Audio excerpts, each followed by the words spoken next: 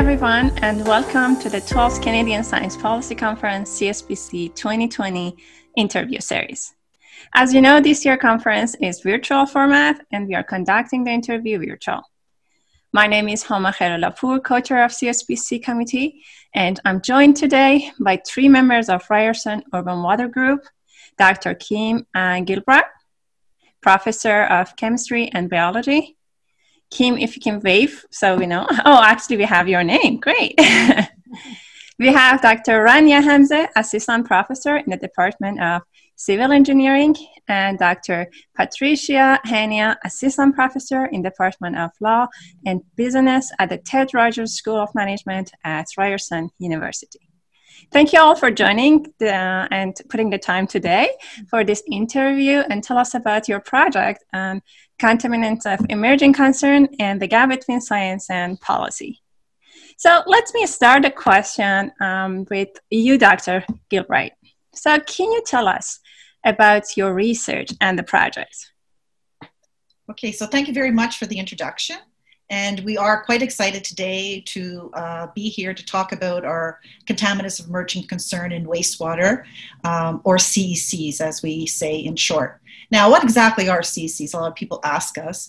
And these are basically just compounds that are have been recently defined as either of a concern or maybe a potential risk that are really not monitored or measured in wastewater at the moment.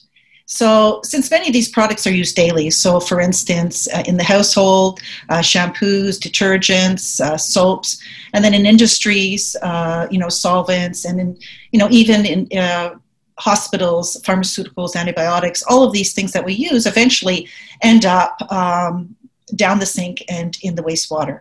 So for this reason, wastewater treatment plants, because they're not really designed to remove these compounds, are really considered one of the main sources of CECs in the environment. So, however, our understanding of the risks imposed by these compounds to humans and to the ecosystem is really actually not well known at the moment. And furthermore, there is quite a large legislation gap regarding the regulation of CEC effluent from wastewater treatment plants. And now this gap, it really cannot be filled without getting a really comprehensive list of a classification system and list of those compounds, along with all the analytical detection methods we might need and the monitoring methods, and finally, like the risk assessment protocols. And so this is basically why the three of us got together. We are aware of each other because, as you mentioned, we're part of the Ryerson Urban Water Group. And this group is a really multidisciplinary group focused around water issues and specifically really concerned with the urban water cycle.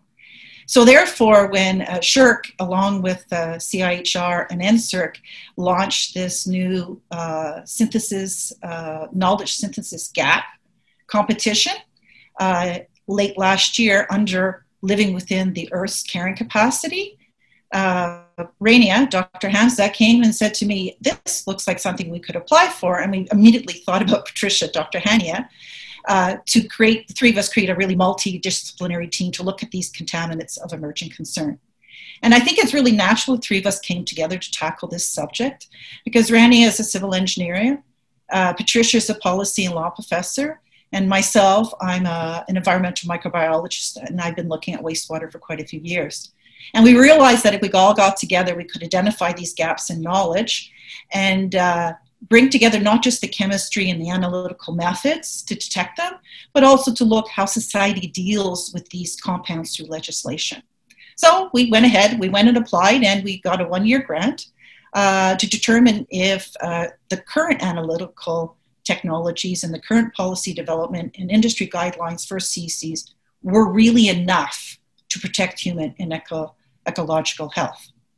And we went ahead and formed a team. It comprises not just ourselves, but several graduate students, undergraduate students, and they're from science, engineering, and policy to help identify the current knowledge and to identify the significant gaps in the classification of these compounds, along with the monitoring detection systems, and along with the risks posed by the CECs in the wastewater.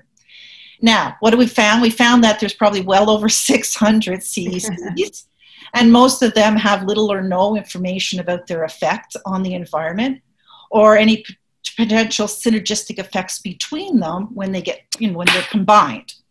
So we've decided, after all of that, to specifically concentrate on a few of those groups, including the pharmaceuticals, with specific emphasis on antibiotics, fire retardants and PFAS, and microplastics.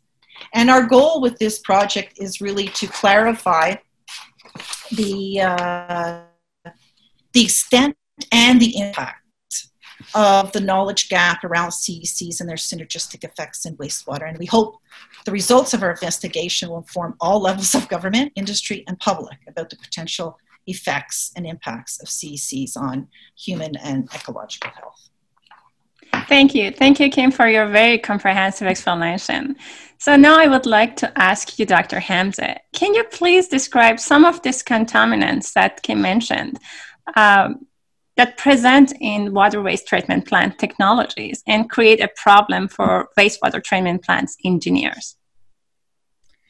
Thank you for the question. And yeah, sure. The problem is actually at the wastewater treatment level. The problem lies is that we don't know enough about these contaminants. There's a growing list of unregulated compounds or pollutants that we collectively call them contaminant of emerging concern, or CECs. And that's basically for the lack of a better name to label a huge list of contaminants. These CECs, as the name indicates, are emerging, and they are actually keep evolving as our daily activities and consumption pattern change. They are of concern because they are not effectively removed during the wastewater treatment processes, and they end up in our receiving surface water through the wastewater treatment discharges. It's worth to note that actually these surface water are used as drinking water sources, and that means that we're actually might be contaminating the drinking water. In fact, some studies showed that CECs were detected in drinking water in various regions around the world. And as an example, we have seen pharmaceuticals, prescription and non-prescription drugs, personal care products. And what's really interesting about these contaminants is that although they are like everywhere in the aquatic environments, it's generally accepted that the main source of CECs is municipal wastewater treatment plant discharges. If we want to talk about what we focused on in this project is microplastic fibers. So they are predominantly occurring in wastewater treatment plant, and they come from washing machines. So each time we wash our polyester shirt or stretchy jeans, thousands of fibers are actually shed and released into the wastewater. The challenge is that how do we design wastewater treatment plant to remove these microplastics and other byproducts that are heavily modified and pesticides? They do pollute the water sources and stress the capacity of the earth for sure. What most municipalities and policymakers don't really recognize is that CECs and microplastic fibers are not well removed in the treatment processes in the wastewater treatment plant. And the reason for that is that wastewater treatment plants were never designed to remove these contaminants. As I said, they are emerging, and we don't really know how many they are. Dr. Gilbride just mentioned that when we were doing our search, we found that we have over 600 compounds, and there might be more. So wastewater treatment plants were never designed to remove them, and thus they end up in the aquatic environment. Many of these CECs were found to be endocrine disruptors, and they are very small in, like microplastic fibers, for example, are very small in size when they are ingested by marine animals and aquatic organisms. They are indirectly introduced to the food chain and can potentially cause human health issues. Microplastic were also found to be vector to many other contaminants of emerging concern, and their synergetic effects, long-term risk, and other risk factors with the exposure of these compounds is not yet established in the scientific knowledge, and we still don't know about the risk or the long-term impact. Wow. Let me ask Dr. Hamza, but with all this explanation that you have, what happens in our wastewater treatment plants, and why are these contaminants are not removed? Actually, the moment we flush toilets, drain sinks, or washing machines, wastewater starts its journey. So wastewater is transported via what we call sewage pipes or sewers, and they transport it to the wastewater treatment plants, and where we have different processes that take place to clean the water. Among these processes, we have the main process, which is the biological treatment, and that takes care of biodegrading the organic matter that we have in the wastewater. Biological processes, as the name indicates, rely on microorganisms to remove the organics by simply eating them, growing, and then the water is cleansed after we separate these microorganisms, which we call sludge now, from the treated effluent. But this is not the case for CECs. These CECs are resistant to biodegradation, and they end up in the wastewater effluents, which are discharged, as I mentioned, into the surface water bodies like creeks or rivers. These surface water are also a source of drinking water. So what's even worse is that the functional microorganisms that we rely on to remove the conventional contaminants and the organics and some of the nutrients, these CECs are actually, these microorganisms are very sensitive to toxic chemicals, and they can be easily upset when they are subjected to the CECs that we discharge. In fact, recent studies in the lab experiment found that the treatment performance was inhibited or negatively affected by the introduction of CECs, microplastic fibers, and other toxic compounds that we have found. And the rate at which we're introducing these pollutants is becoming beyond the Earth's capacity to assimilate. And for myself as a civil engineer, my research focuses on developing new technologies and advanced processes to enhance the treatment performance and target these CECs. And this is where we think innovation comes. Thank you, Dr. Hamza.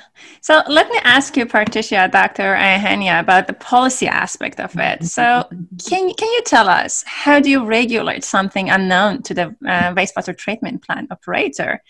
Is this gap between science and law or policy? Well, yes, there is. Absolutely. And what I would say from a law and policy perspective is that we need to look at the precautionary principle and adaptive management perspective, because they can provide some assistance. However, in a practical standpoint, really, how does this law and policy principle approach help an operator at a wastewater treatment plant? That's the million-dollar question. And we hope in our research, when we do our interviews at the water treatment plant, that operators will give us insight into this question for sure. But what I really think you're asking me is, how do you regulate uncertainty? How do you regulate this gap? How do you design a legal regulatory regime that is responsive to emerging contaminants and can protect human health and ecological health when the science is emerging on CSCs and knowledge gaps exist for engineers, for policymakers? And so therefore, how does an operator really treat a specific CSC at a wastewater treatment plant? I think innovative technology and a resilient legal system that is protective of human health and ecological health is key. So in a nutshell, yes, we know that there's a regulatory gap on CSCs in regards to wastewater treatment plants. But from a law and policy perspective, the root of this regulatory gap, it really falls at the feet of law. That is, the gap stems from our fragmented jurisdictional framework of the Canadian Constitution. Because under the Canadian Constitution, all three levels, federal, provincial, and municipal, have a role to play on this issue. And so, for example, when we look at CSCs, we have numerous environmental regulations that we touch on. For instance, the Canadian Environmental Protection Act, the Fisheries Act, the Pest Control Products Act, the Canada Water Act, all of these. And at a provincial level, we may also touch on the Ontario Environmental Protection Act. And other CECs may be regulated indirectly, perhaps through an environmental assessment. And then when we look at, for instance, pharmaceuticals, they may not fall under any of these environmental. pieces of legislation. Instead, they may fall under regulation that regulates food and drug. So therefore, you've got this complicated regulatory regime in play. And when it comes to wastewater treatment plants themselves, we're looking at, yes, there may be wastewater regulations directly or indirectly in place. For instance, under the Federal Fisheries Act, we know that there's legislation in place that we cannot discharge any deleterious substance into a waterway. So because we need to protect the fish. But we also have wastewater. It's called the Wastewater Systems Effluent Regulation, which requires municipalities then to monitor the wastewater that comes in and that's discharged, right? So we have all these different levels, but none of these pieces of legislation that I've just referenced deal with CECs specifically. So that was why we all came together and started thinking about this, because not only is it complicated by this legislative regime, but most of the work has been done around drinking water. Research has not really focused on wastewater treatment plants when, as you've already heard from my colleagues, it's one of the main sources. So why are we not looking at this? So in this research, we will examine the regulatory regimes directly or indirectly that affect these. And we'll look at those some 600, but really focus on the three areas that Dr. Gilbride had discussed, and really hoping to create a legal regime that's responsive to the Earth's carrying capacity, where we can consider the protection of ecological and human health.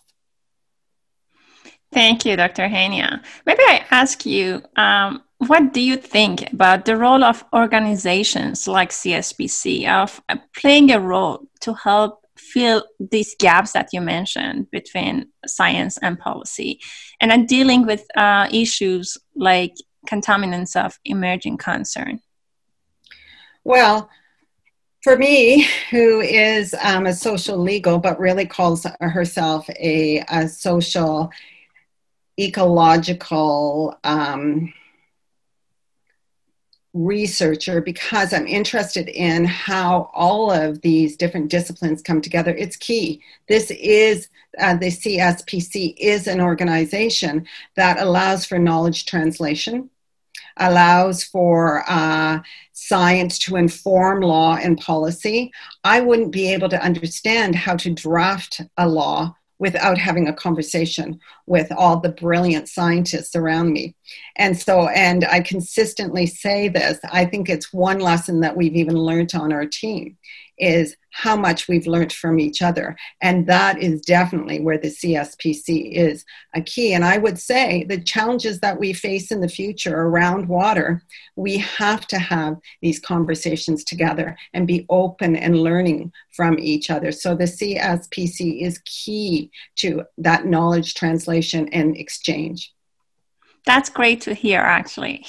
And then as a final question, is there any closing notes and to add, or is there something that, or somewhere online that our viewers can read more about your great work? Maybe Kim, you want, or Patricia? I that great work, but I'm going to pass that to Dr. Gilbride. Okay, thank you. Thank you, Patricia. Yeah, so thanks. So yes, we invite everybody to follow us on the Ryerson Urban Water website. And our knowledge synthesis gap report will appear there probably in the spring of 2021 once we finish gathering all this information and synthesizing it. Thank you. Thank you. Thank you, everyone, for joining us today. It was really great talking to you. I really enjoyed our conversation, and I hope you enjoyed the conference. Thank you. Thank you. Thank you very much. Thank you.